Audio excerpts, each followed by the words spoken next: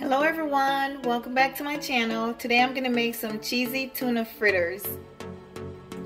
What you need: 1 1/4 cup of flour, 1/4 teaspoon of onion powder, 1/4 teaspoon of garlic powder, and 1/4 teaspoon of black pepper, along with a 1/4 cup of shredded cheese, a 1/4 cup of green onions, 1 egg, a can of tuna, and 1/2 cup of water. So let's get started. I'm gonna add my ingredients, so I'll add my dry ingredients. You can add salt if you want, but I already have salt in the tuna, so I'm not gonna add salt.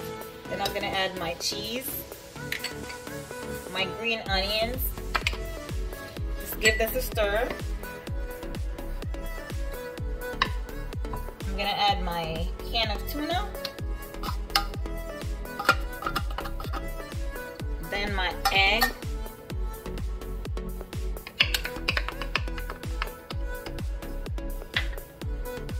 then I'm gonna add my water. I'm gonna stir this up to make her fritters. Make sure you stir well.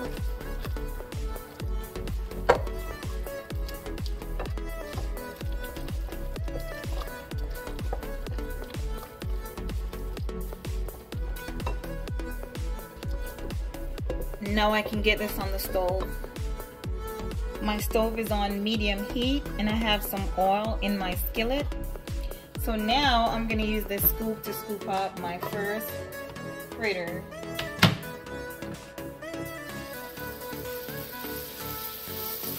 And I want this to be a little bit thin.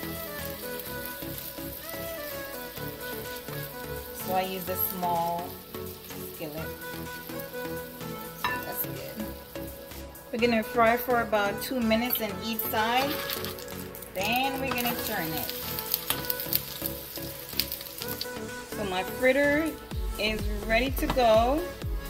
So I'm gonna put it on some parchment paper.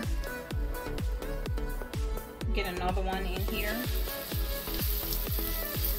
Let's get this. Then